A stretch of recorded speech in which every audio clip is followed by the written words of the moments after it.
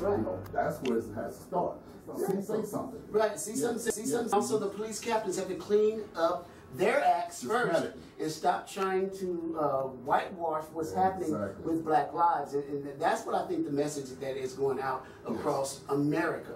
Because, you know, we have other countries, they're watching what we're doing and they're seeing what's happening. It's like social media, they have so many YouTube clips out there of Black lives just being taken and nothing's being done, nobody's being prosecuted. So you can't continue to whitewash, and I don't mean, no pun intended on that, whitewash what's going on.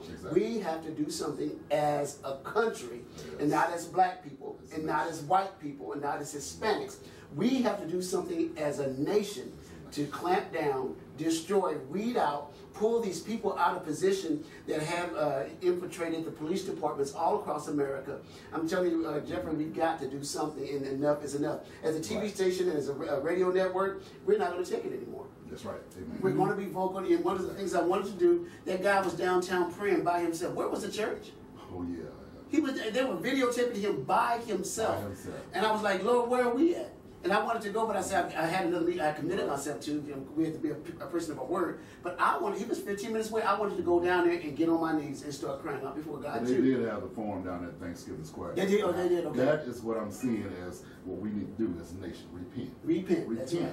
You know, because we're seeing things that are happening, and we're seeing America and the leaders saying we will rebuild, we are strong, and this and that. No, we need to repent. We need to repent. This nation needs to return back to God. Well, they have a covenant over this nation. It's scripture. He says, "My people that are called by my name will humble themselves, pray, seek my face." And that's, he said, those three things. Yes, he said, "I'll hear you and I'll heal your land." And we need a healing in America. We need a healing in our country, and that's what I thank God for, people like yourself that will come on our network and share what God has been doing at the Potter's House. We're sharing what God is doing as far as a Faith Christian Fellowship Church. What we are organizing to do is not just talk about doing something. We're organizing to bring a movement, a positive movement that's going to change the culture. It's going to change the lifestyle of people from the inside out. Because if you keep doing it, and that you say you're changing from the outside, that doesn't really make a change. That's right. It starts in the home. Exactly. White home, Black homes. Because we heard it in our churches. We get any white people here, let's say something. And I'm sure it happens on the vice versa side. We need to cut that stuff out. No, that's right, exactly. Hatred is bred. Exactly. Racism is bred in people through the way you look, through the way you talk, and the way you rear your children. Exactly. And so we have to breed it out. Not saying Black get into white. We have to tell our fathers and mothers, stop doing this mess. It's wrong. It's sin. Today we are going to this Potter's House. What we're doing here, this is ground zero. That's it. Dallas is ground zero. We're setting the mode for other police departments all around the nation. That's right. That's it. But this is ground zero. Unfortunately, this had to happen, but this is going to be ground zero. We're getting ready to start this, and we're getting ready to start this from here. And other departments around the nation need to lead and take the follow. And this is what all of us need to do. Television networks, TV networks, all video, and we're responsible too to let this report on it and not do anything about it. Yes. We've chosen as entertainment that we start at the forum, but every 2 weeks we're going to get on here and talk about what we did. Yeah, that's good. We're going to mobilize and create movements, just like what I wanted to do. I wanted to go down there and pray with that young man, but if there's anything that's out there, I need to make myself visible. We need to take our cameras down there to where something is happening, and not sit on the sidelines anymore and allow the devil to just run rampant. It has to be done. That's right. And I'm in a position right now, by the grace of God, I'm about to become a counselor. I get my degree in December. Oh, really? That's for one degree, and I'm going to school also to be a social worker. Right. So this is what God has put in me to do. Yes. And I'm also, God has put in my mind to become a minister. Yes, sir. So this is, this is what I'm doing, to give back from what Satan has stolen from me. That's right. That's right. So we must take it back. Yeah, right. One person, one minute at a time, whatever we can do. And that's where I'm at right now. So. And that's what everybody needs to do. If God's called you, and you've been sitting on the sidelines, been sitting on the couch, and somebody hurt you, something somebody said, let's stop this. Racism starts, somebody said something wrong to you, somebody stepped on your foot. You had a fight with a white person or a Black person in your youth, and now you're a parent and you're teaching your kids racism based on some hurt.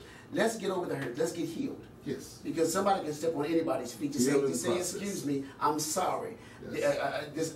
I didn't mean to do that. And start the healing process. And it starts with one person saying, you know what, I forgive you. That's right. Or please forgive me. That's right. Let's start the process of healing. Let's take it across the nation. You know, Oprah Winfrey did something. She said, you know, passing it forward. We need to pass forward healing. Pay it forward. Let's pay forward healing. Let's restructure our lives. Yes. Let's get it and talk about it around the dinner tables. White families, black families, Hispanic families. Let's start it one family at a time. And I'm telling you, it's going to take place. It has to stop. It has to stop. It stopped. The buck stops with us. This generation. We've got the Generation Y right now. The millennials that we've got to start. Exactly. Because they're looking for somebody. They're tired of this stuff. They are. And if we don't change and we don't start showing them that we're changing, they're going to mobilize and do something really, really bad. And that example the other day with this young man shooting the cop. Yeah, that's it. Is wrong, but this is what they have. No, they have nobody to talk to. They have nobody to go to and follow their leads. Right. They're taking it on their own. They're taking it on their own. They're frustrated. Look at what the Black Panthers have said. We're going to go out and we're going to do what's necessary. We'll kill if we need to, but this is going to stop. But that's not the way to do it. It's not the way. They need leadership. And the leadership, in the community, the church, and that's right. And the politics. That's right. People stop hiding behind lying about what you're going to do. Now do something. This is an opportunity. We had the mayor at the Potter's House there, Mayor Rollins. Yes. He spoke really well, and that's what he was talking about. The political, the church community, all we got to get this together, and we got to join together. Mayor Rollins, we support you at Centertainment TV. Yes, we do. We'd love to have you over on our TV networks or our radio networks. We had the mayor here in Bedford here, Mayor Jim over here, Griffin, and he supports what we're doing. We want to support what you're doing. Let's take hands together and do something that impacts and changes our community and brings change. Right. Change is something that if it's just done in a little bit of a change in somebody's minds goes a long way because it changes their family, their community, their churches, and everything they're involved in.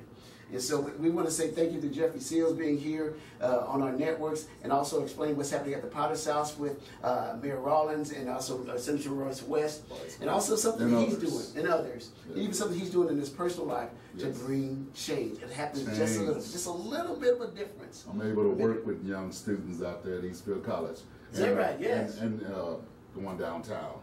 Yes, and that's where it started. I work out there at Mountain View College, right? You know, in El Centro College. El Centro, yes, that's where it all started. Down there, our sister college, they locked it down. I got the phone call. Didn't know what was going on. Why am I getting a phone call in the middle of the day? Yeah, you got the email. Yeah, we got it too. Saying there's a lockdown here. If you're in your classroom, that needs to stop. Yes. Enough is enough, and I know you heard that many times all across the media. Enough is enough. Well, as I say, with what happened Thursday, this is affecting every one of us. That's right. And now it's nationwide, it's worldwide. That's right. Now we have a major problem here. We had it's always been a major problem. We had a sociologist from Paris call in to our network last Friday. His name is Dr. Hughes Blandy, and he chimed in. He was listening in. He wanted to listen, but I brought him on board. Right. But one of the things that happened. He said the weapons of our, when I chimed in after him, I said the weapons of our warfare are not carnal. And the devil is infused in, what's the word? Infusing a lot of hatred and racism. But the weapons of our warfare are not carnal. It's mighty through God to pull these strongholds down. Exactly. And that's what our prayer needs to be. We will join the ranks of whoever, and I want to know who that young man was that was out there praying. We need to join the ranks of prayer vocally and visually out there for the world to see, for the police officers to see. We out here praying for you. Right, that's right. We support you. Dallas police officers, Bedford police officers, anywhere in the metroplex, we support you. And that's what Chief Brown asked us to do. That's what he needs to hear. Yes, we do support. We do support you. And you're going to see it visibly in what we're saying today and all across this city, all across Bedford, all across America. You said America, not just black lives matter, That's right. But Americans' lives matter. For the police force, all over the political arena, everywhere. And we challenge the president candidate, Donald Trump. Stop spewing hatred. Stop it. Stop spewing the racism. Stop allowing the hatred to go on in your campaigns and not say anything against it. You're allowing yourself to be bred as a presidential candidate that embraces racism. Yes, we will not have it in this country. You will not be president of the United States of America, and this is what we need to do, is share that as a message across America. President Donald, not president, but president candidate Donald Trump, you will not be president of the United States spewing racism, spewing hatred, and allowing people to go forth and do things in your name. Amen.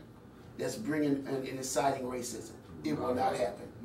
Not on our watch. As America, as leaders in our communities, as leaders in politics, and as leaders in the police departments, it will not happen if not on our watch. And I have a hashtag on my Facebook page that I put up for all my young Democratic voters.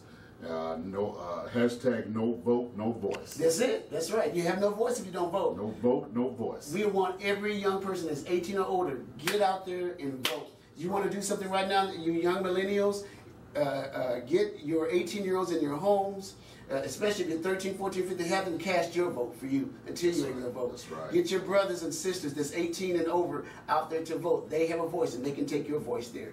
They're millennials themselves. They can make a difference. Yes. This is time for us to make a change, and we dedicate Entertainment Radio and TV towards that change. Whatever we do, it's going to be a change in our community. All right, signing off. Thank you, Jeffery Seals. Thank you. All right. Thank you for being on our network. We'll get back to our regular scheduled program with our music in about 5 seconds, and we're going to enjoy some great things of God. Have a great day.